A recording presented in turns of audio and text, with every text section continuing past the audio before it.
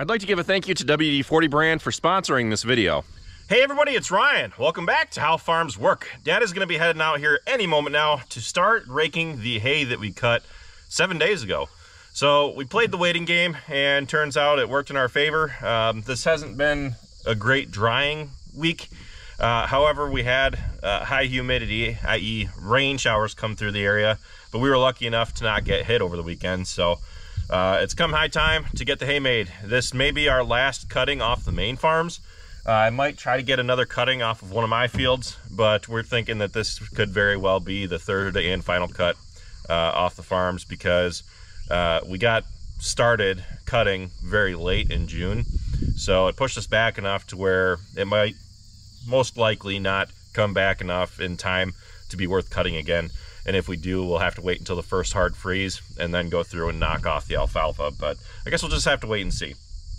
So today I'm going to be baling, and we're going to be hauling the bales in from the 11 acres, which means we got to hook my truck up to the flatbed trailer. And I've got my Kurt puck system here, which is my gooseneck ball. It's really simple. It's just 2 ball bearings that hold the ball itself in. And it's been a while since I've lubricated it. So on the top, we're going to give it a dab of grease when we're done. That'll give the trailer hitch lubrication as it slides around on there.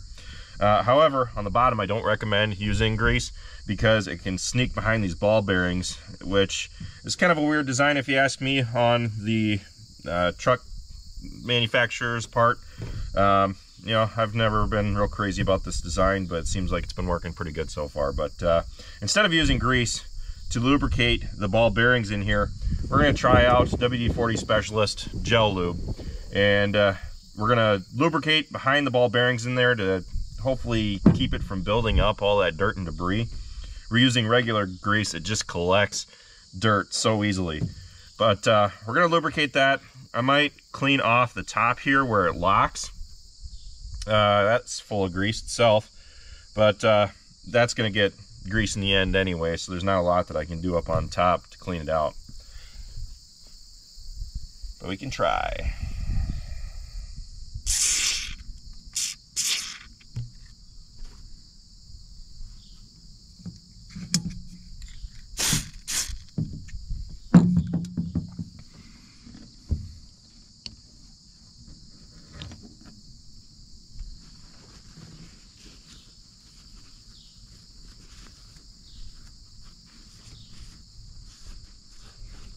Wow, it's getting a lot of that gunk off there. It actually works pretty good for cleaning it off. Huh.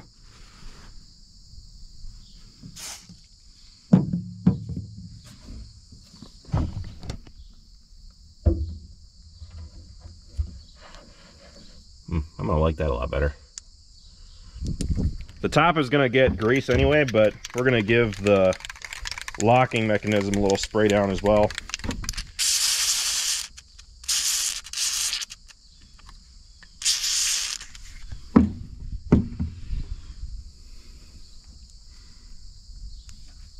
I opted for the WD-40 Specialist Gel Lube because it stays where you spray, it doesn't drip, and it's great for vertical surfaces such as this one.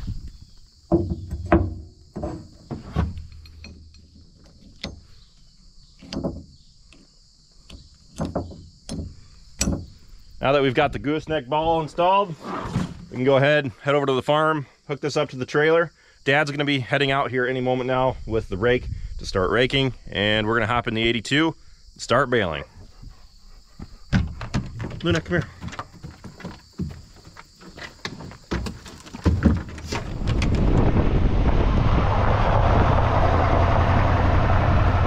Good.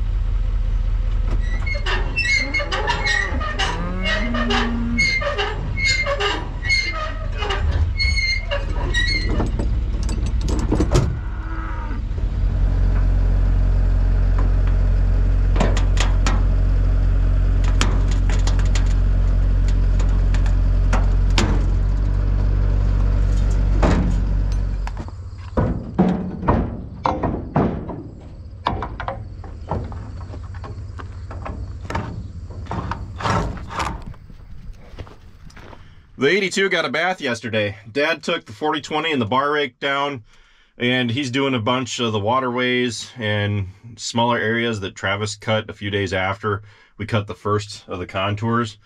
And Travis is going to come back and get the 76 and the other baler. And there's our guidance. So we just got auto steer enabled for the 8235R. I'm not going to be using it today, but it's going to really come in handy when we're doing stuff like tillage and the spring and fall. But we're about to get started. About to fire up the 82. We're going to head out to my place. Ooh. You almost didn't want to start there.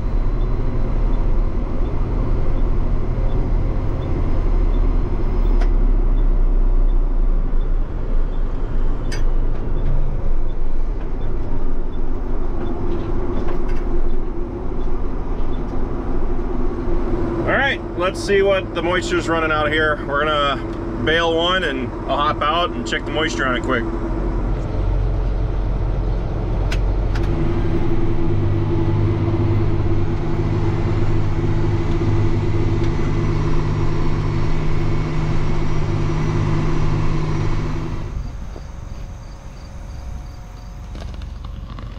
Ooh, it's a tight bale.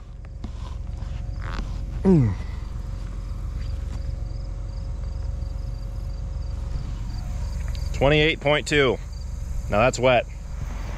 I'll tell you what, we have not had good drying conditions the last week, and just the air outside feels extremely damp. I don't have high hopes for these bales just looking at the hay out here. I was hoping that it'd be much drier than it is, but we'll see.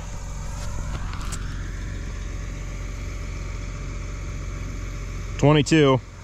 I was hoping to see it at least a little bit more dry, considering it's been down for a week. But between the clouds that we've had for the last 4 days, it was supposed to be nice and sunny out today, but it's still mostly cloudy. Plan B, since we can't make bales quite yet today, the sun didn't come out like we were hoping, and the bales are anywhere between 22 and 36%. So we're gonna let them sit for another day, and that'll be in a different video. So brought the 82 back. We're still on the truck. I'm gonna go out, get those 3 bales that I made, take them back to the farm, set them out, let them air out, away from all the buildings and all the other bales. And I might go see if I can go up to Lancaster and get a bunch of corral panels, self-standing gates for around the barn, because if you might remember, I've been working at tearing that barn foundation out of there, and I need something to replace it.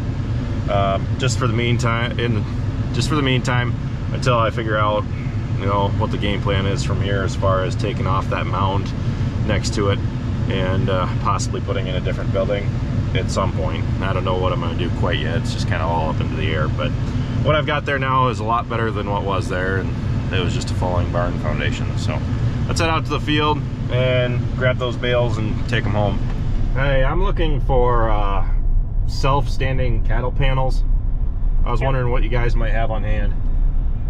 We've got the tall ones, the 5'8". Okay. Is there anybody up there right now I could come and pick them up from? Yes, there is. Okay. I might have to run home and grab my checkbook, but these gates must be in high demand.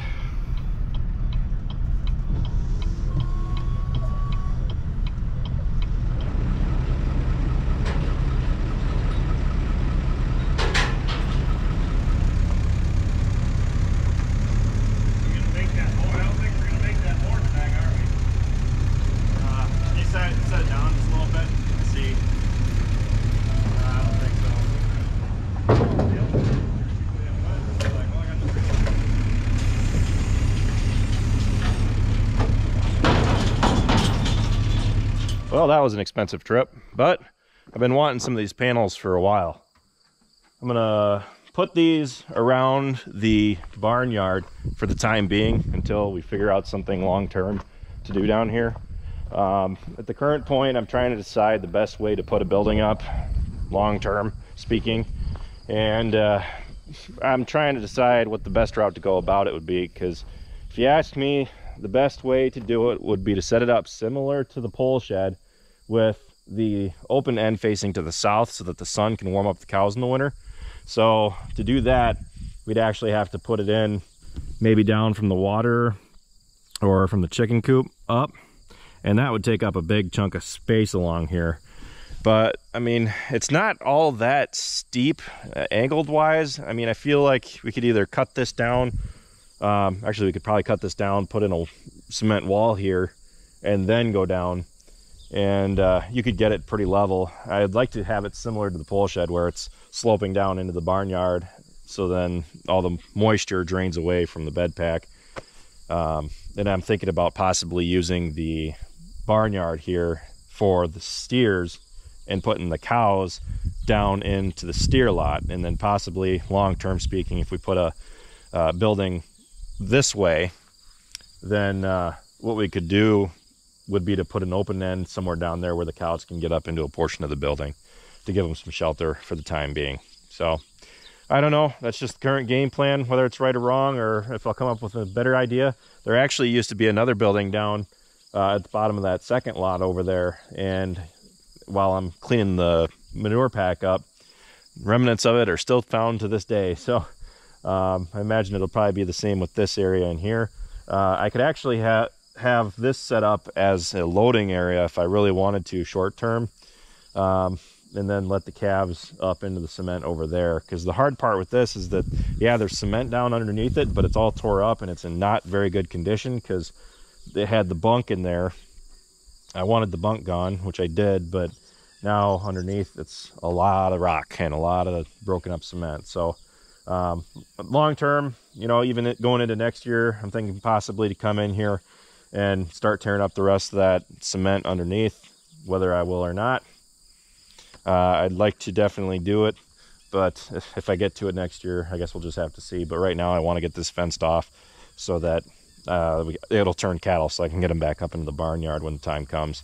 In the meantime, you know, I can pick away at this if I want to, but I'm not sure that I want to put any more of the cement down in the ditch where it's been going. I'm thinking maybe put it in another ravine back there, because I've actually got that leveled off now with rock to where I could put dirt over it and it would fill that ravine quite nicely.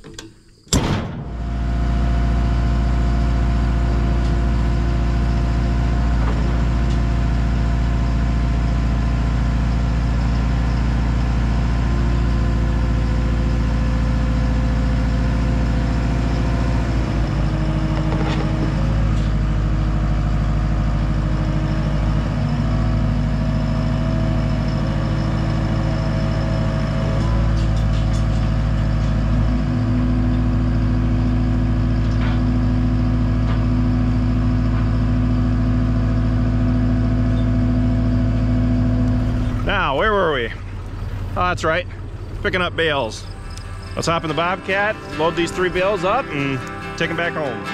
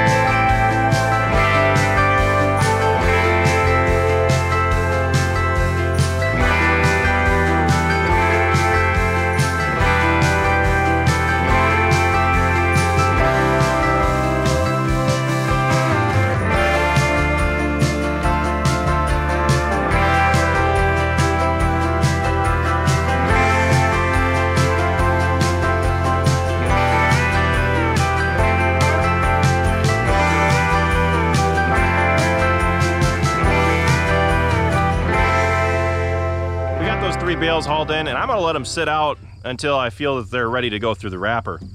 But for the time being, we're gonna let the hay sit until we feel it's dry enough to go through. We've got it raked up, it's off the ground, but they're not calling for any rain until the end of the week, so we might as well just let it sit out and dry. Starting pretty much tomorrow, they're saying that we're supposed to have warmer temperatures, and it's supposed to be sunny pretty much all week, so I'm sure it'll be good hay drying weather then. We haven't had anything good for the last week, so I'm gonna sit on those panels for the time being until I figure out exactly what I want to do with them. Right now I'm thinking I'm gonna run 3 panels around the outside of where the barn was, and then go across with more to make kind of like a chute/loading area, like we used to use it for. 3 of the gates out of the 10, 3 of the panels out of the 10 have hinges on them where you can mount full gates on there, so you can swing. You can use it as a swing point for working cattle, which I thought was nice. When I heard that I could get that, I opted for 3 of them. But for the time being, I'm gonna sit and think exactly how I want to lay them out before I go into it. I have a little bit yet before I got to get the cows up into the barnyard, so that's not like I don't have time to think about it. Plus, if I get more time to work in the barnyard, I will use it. And with that, thanks for watching, guys. Be sure to check out all of our other videos. Be sure to like, comment, and subscribe. And be sure to follow us on Facebook, Instagram, TikTok, and Snapchat, all How Farms Work. And for those of you who are short film fans, one of the kids that I went to high school with is getting his foot in the door with film. And he made a short film about a farmer who thinks that UFOs are flying over his land. Short films are really something else. I used to watch quite a few of them back in the day, actually. And they actually served as inspiration for my YouTube channel as a whole. So if you're interested in watching that, I'll leave the link down in the description. But with that, I'll see you next time.